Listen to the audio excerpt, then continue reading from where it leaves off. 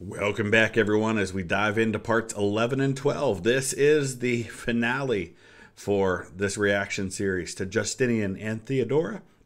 Hope you guys have been enjoying it. If you haven't seen the first several episodes of this, there's a link in the description. It'll take you back to the beginning. I also have the link to the original content so you can check out not only this video, but all of the videos from Extra History. They do a great job with them. And I want to give a big shout out to Cole in Pulaski, Tennessee, and Santiago in Houston, Texas. Thank you so much for all of your support. I'm excited. I'm headed up to D-Day, Ohio today. Hopefully get to meet some of you. It's an annual World War II reenactment that takes place in Conneaut, Ohio, on the shores of Lake Erie. I'm going to be filming a lot of content. Hopefully bring some of that to you on the channel here real soon. But let's go ahead and dive into parts 11 and 12 of Justinian and Theodora.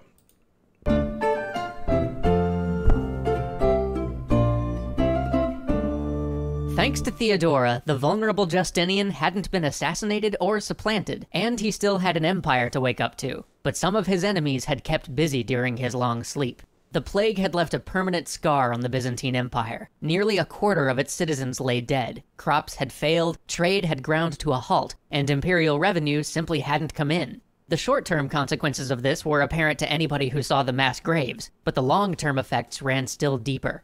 In Italy, the Gothic tribes had rebelled. Having felt cheated by Belisarius' betrayal and unhappy with Roman rule, the tribes seized the opportunity to rearm and prepare for war as So, honestly, there are going to be areas that aren't as badly hit, and I would think that more civilized, more advanced societies are going to be hit worse because they're going to tend to have more people in cities, more people interacting with each other.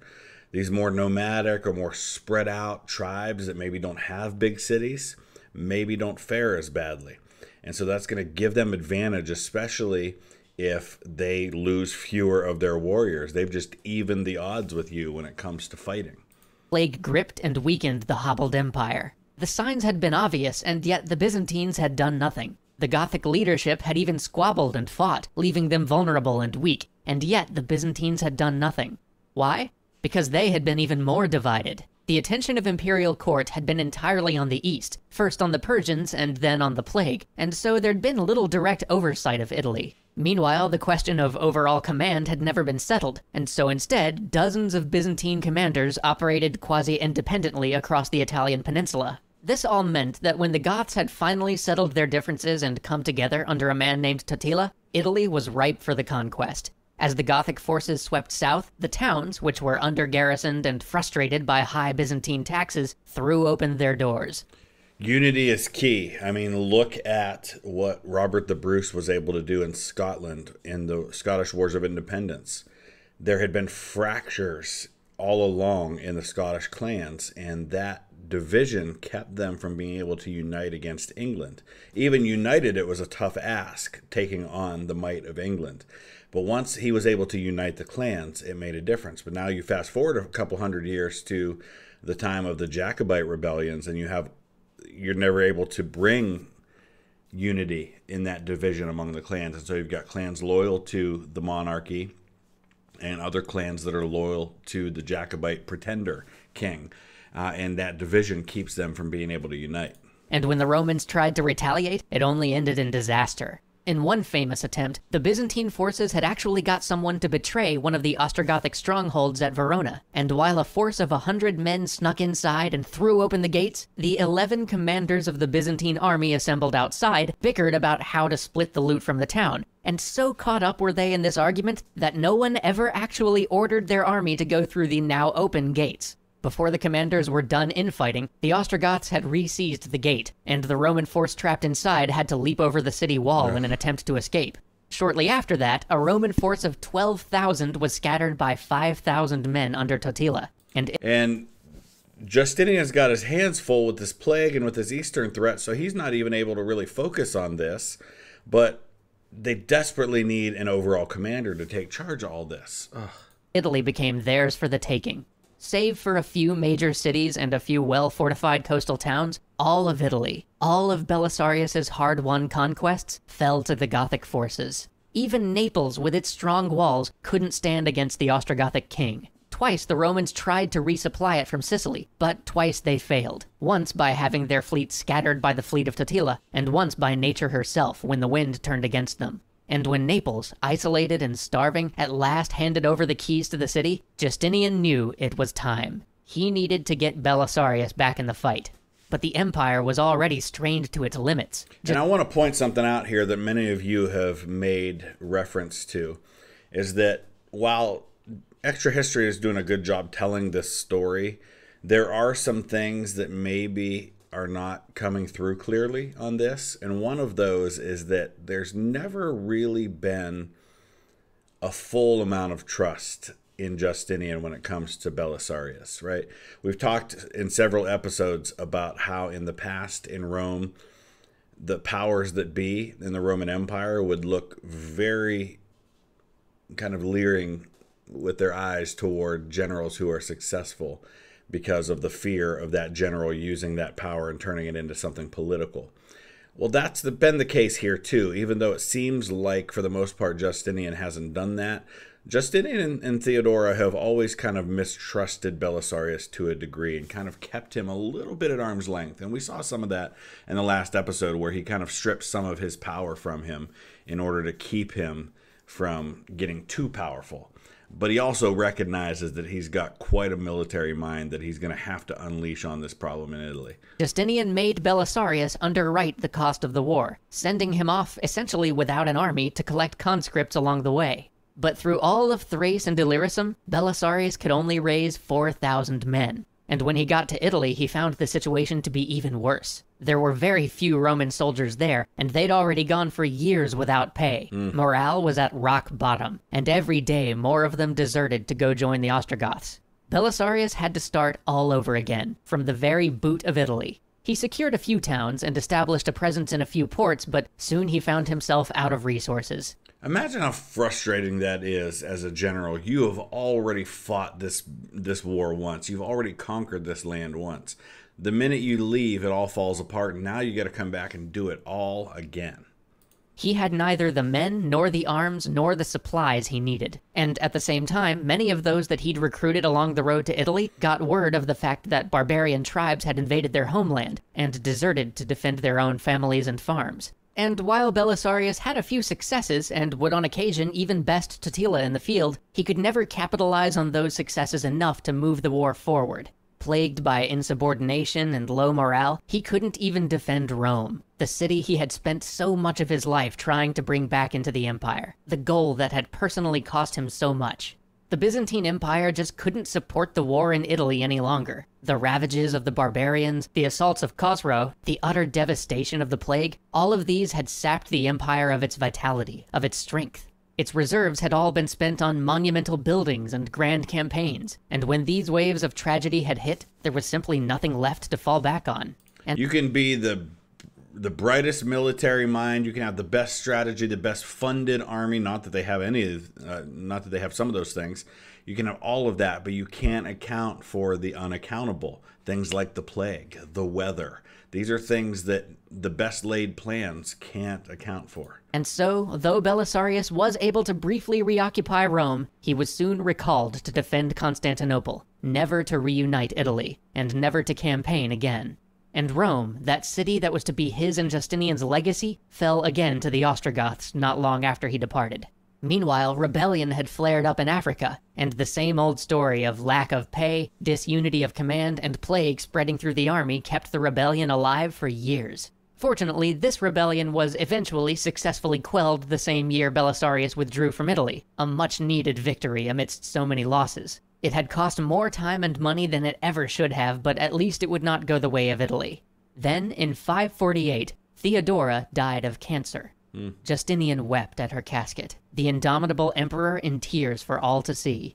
He would not marry again, even though he lacked an heir. He chose... So I found myself curious when they talked about her coffin, about the state of their burial place, Justinian and Theodora. And it was actually in the Church of the Holy Apostles in what is now Istanbul, was then Constantinople. Constantine was buried there in the 4th century. But unfortunately, it was it was used for a burial place for the Byzantine emperors up until the year 1028. But unfortunately, after the Turkish conquest, it was destroyed and turned into a mosque. And for the most part, those graves have been lost. You can see some of the parts of the sarcophagi. I think it's sarcophagi. The sarcophaguses, if you will, have been salvaged. One of them was turned into a fountain. So unfortunately, and lest we get too hard on the Muslims for how they treated this incredibly historic site with these Byzantine emperors, Christians did no better, even to their own kind. Look at what Henry VIII did to the monasteries in England in the 16th century. Just horrible, horrible destruction of history. Chose to name his nephew-in-law as his successor, rather than betray her memory. But even as she had neared her death, the entire time he never forgot his empire. After so many failures and setbacks, many others would have just sunk into dejection and let the empire rot. But never Justinian. Say what you will about him, but Justinian never once abandoned what he thought to be his duty. He worked to slowly put the pieces back together with the same tireless spirit he had applied in the glorious days after the Nika revolts, but perhaps without the same joy. He continued the war in Lazica, but prevented the conflict from turning into an all-out war between the Byzantines and the Persians. Not only without the same joy, but also let's recognize that Theodora was a pretty solid influence on the empire herself, so he's missing that now. Tried to reorganize the defenses to put up some resistance to the ever-mounting barbarian raids from the north. He began to get the Byzantine economy moving again, and though it was often complained about, he re-established a system of taxation to slowly fill the imperial treasury, and to pay for all the armies he needed to protect an empire assailed on all sides. And though the weight of the world could be seen on him after Theodora's death, though he had perhaps lost some of the fire he once possessed, and no longer found as much joy in his old passions, he did undertake one last great project. A project that had been most dear to Theodora. It would perhaps be the greatest he ever embarked on, and it would perhaps be his greatest failure.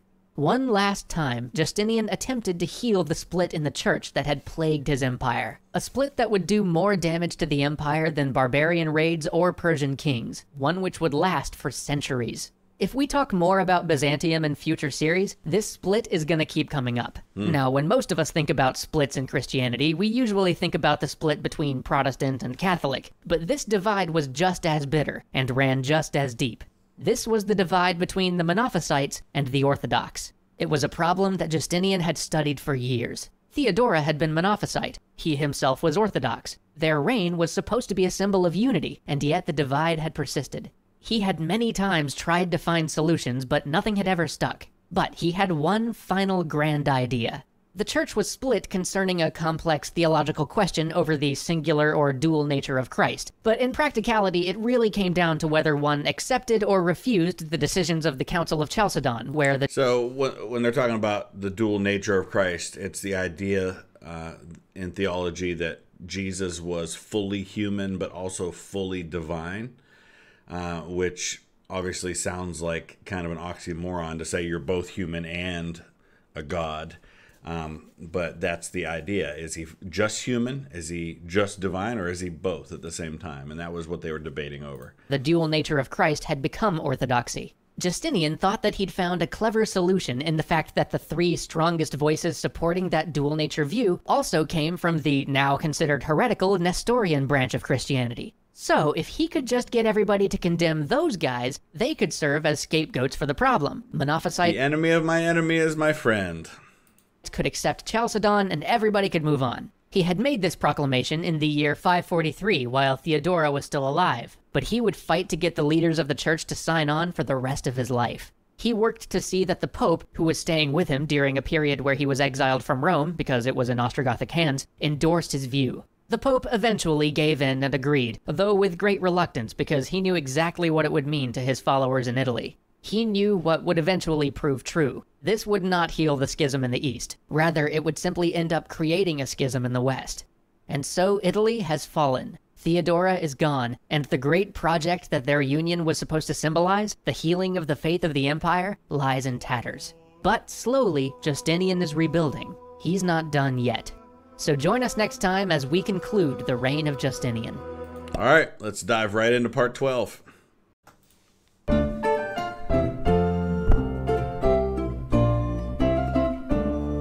Our time with Justinian is nearly at an end. His conquest of Rome lost, his people decimated by plague. The last man to dream of a reunited Rome has seen that dream slip through his fingers. But Justinian was never idle, even as he crossed his 65th year, and he was never one to give up on that dream. And though it would never seem as natural or as inevitable as it must have in the 530s, to the mind of Justinian, the thing that had once seemed his glorious destiny was still in the 550s his responsibility. And so, where luck, brilliance, and splendor once served, labor, persistence, and time would now be his tools. And these are all, let's go back and look at that. Brilliance and splendor once served, labor, persistence, and time would now be his. All of that stuff matters, right? In life in general. You can have all the hard work in the world, but you still need luck. You still need help from other people. You still need things to go your way occasionally. And there are other people who don't put in any of that stuff, and they still get lucky. You know, you never really know for sure.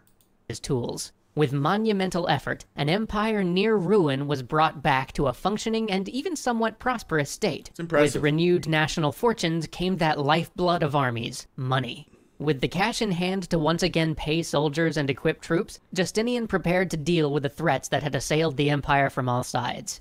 And so we come to one of the most inscrutable parts of the reign of Justinian, the Last Company, the final group of men that he would choose to execute his will and restore the empire. For he chose a group of men who seemed like impossible candidates. They were ancient men, the last of a generation. He picked the septarian Basus to retake Lazica, though he had largely been at fault for re-losing Rome. He chose Scholasticus, a court eunuch without any experience in the field, to command forays against the Slavs to the north, and to retake Italy. But I think what we've seen so far, if there's anything that's true about Justinian, it's that he tends to have a pretty good eye for talent. Some of these people tend to be a little bit corrupt too, but I think you generally, if you're going to take somebody who's going to be corrupt either way in a powerful position, because most people when they get into positions of power like that in this time are going to be at least a little bit corrupt. I'm not justifying it, but that's just, let's accept that's the reality. But they're also talented. And throughout history, there have been men who have, one of their greatest gifts has been to be able to recognize talent in other people. In American history, for example, I think of John J. Pershing, who was the commanding general of American forces during World War I. Great eye for talent. People like George Patton and George C. Marshall that he gives important roles in places where they're strong. George Washington was a fantastic eye for talent. For people like General Nathaniel Greene or someone like Marquis de Lafayette or Alexander Hamilton. He picked the aging eunuch Narses, the same Narses who had bribed the demes for Justinian during Nika, and yes, the very same guy who may have doomed the first Italian campaign by disputing Belisarius' commands. It was a strange bunch to put in charge of an army, and yet in Lazica they won. They took Petra and at last made a peace with Persia that recognized Lazica as part of the Roman sphere. And in the Balkans they won. It may have taken some diplomatic wizardry from Justinian, but they won. And in Italy? In Italy, Narses did what Belisarius could never do. He finally kicked the Ostrogoths out of Italy entirely. That would have probably galled Belisarius to no end that Narses was able to go in and do that. Sure, he had 20,000 men at his disposal and a full purse to work with, but with these resources, he was at last able to pin the Ostrogoths down in open battle, and truly, conclusively beat them in the field. In Italy, they finally won. Heck, while Narses was out in Italy, Justinian even received a letter from Hispania requesting his help, and sent 2,000 men under the command of the octogenarian bureaucrat Liberius, who promptly took over half the country and set up the province of Spania. If nothing else, Justinian's one great talent was somehow, even when all odds seemed against it, knowing exactly the right person to pick for a job. And that talent hadn't failed him, even when so much else had. But nothing is ever quite done. A wave of natural disasters hit the empire, and then the plague returned. Again, you can't account for this stuff, man. You can do everything right, and then natural disasters and plague come along, and you're like, come on, really? But I tell you what, I will say this. Other times when the plague has hit, it has taken sometimes centuries for these nations to recover. And I also understand that when I use the word nation, it doesn't mean the same thing it does today. These empires. In this case, he gets them back on their feet pretty quickly. Well, it didn't quite bring the empire to its knees the way the first wave did. It did create an opening for the Bulgars to sweep out of the north and raid the empire again. A contingent of them even came within 100 kilometers of Constantinople. With no other armies nearby, Justinian called on Belisarius one last time. The general, who had long since put down his arms, gathered together a force of retired soldiers, guardsmen, and volunteers from the Demes for one last service to the empire. And here he did what Belisarius does. He set far more campfires than he had men, and as the battle began, he had his main force make as much noise as possible while he secreted away a part of his army for an ambush. And when the Bulgar forces attacked, they thought themselves outnumbered and surrounded as the ambush force poured fire from one side, and they heard the great din from the other. And so they fled. But that would be the last service for Belisarius. And one by one, the chapter closed on all of our players. Tribonian had died in 542, Theodora in 548, John the Cappadocian fades out of the historical records sometime in the 550s. In 554, mortality makes even our historian Procopius put down his pen. And Belisarius? He himself passed in 565. Almost all of the minor players, those who have just had a bit part on Justinian's stage, they too are dead. Justinian is alone. The only one to outlive them all would be Narses, who would make it to the grand old age of 95. Of course he did. But he was out there in Italy, reorganizing the province. A generation of greatness had passed. Justinian would spend his last years trying to consolidate what he'd achieved, and continuing his ill-fated attempts to reconcile the Christian church. But the days of glory and of boundless empire were at an end. In 565, after one of the longest reigns of any emperor in Roman history, and just a few months after Belisarius, he too died. It's almost impossible not to... It's really to appropriate, it seems, that Justinian and Belisarius would die within a few months of each other. But that happens a lot in history, right? And it happens a lot in families too. Not that I'm saying these two were like spouses, but how often do we see spouses go just a couple of months apart? The parents who raised me, 4 months, 5 months apart from each other. And sometimes it's even days. Wonder what his last thoughts were. Did he see the success of his conquests or their cost? Did he die a man disappointed at failure to achieve his dream, to see a reunited Rome and a reunited church? Or did he look out at the Hagia Sophia one last time and think about how much he'd grown the empire, how he'd rationalized the laws, brought Rome back into the fold, and seen the empire through the plague without being torn apart by civil war? We'll never know.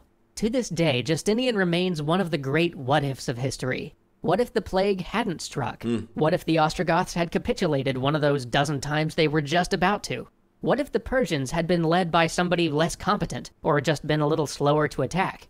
What if Justinian's successors were as energetic and as capable as he had been? Yeah, it's very possible that if some of those what ifs go a different way, we see a real rebirth of the Roman Empire, a uniting of it that maybe changes the direction of European history and therefore world history. Instead, we're going to start to see the Franks really kind of take center stage in Western Europe. If any one of those things had turned out differently, perhaps we would consider him the greatest Roman emperor of all time. Perhaps the West would speak Greek and Latin and still see Constantinople as its capital. But none of those what-ifs took place, and within 100 years almost everything he had gained would be lost. Only the Hagia Sophia and his law code would truly endure. And for his conquests, for his vision of a Western empire, what did he sacrifice? Perhaps everything. He emptied the Byzantine treasury, taxed heavily, created thousands of miles of new borders to guard for an empire reduced by plague and a soldiery reduced by his own wars. I can't help but wonder, and I know that it's just been human nature throughout history to do these conquests and to fight these wars, and there was really nothing that was going to change that, but how different, how far more advanced would we be as civilization if all of this money that had been spent on wars throughout the centuries had been invested in people and in ideas and in technology and science instead. Never know. Italy would turn out to cost the empire more than it ever brought in, and North Africa would suffer a series of rebellions and convulsions due to his inability to pay the troops there. Would the Byzantines be so unprepared for the Muslim conquest 70 years later if Justinian hadn't squandered the empire's resources on the ephemeral West? Would the empire have been bled dry by continuous Persian wars and further conflict with barbarian tribes to the north if Justinian had just instead focused all that energy on settling these problems rather than his romantic dream of restoring Rome?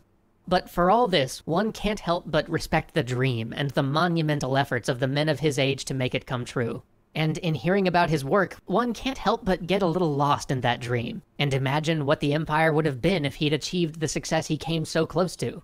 And so we leave Justinian and all those who stood by his side as a question and a cautionary tale, an enigma and a promise, a parable to inspire us to dream, and a warning against being blinded by our own vision. And though the reign of Justinian is at an end, we continue to feel the echoes of these men and women centuries later, their triumphs and their failures.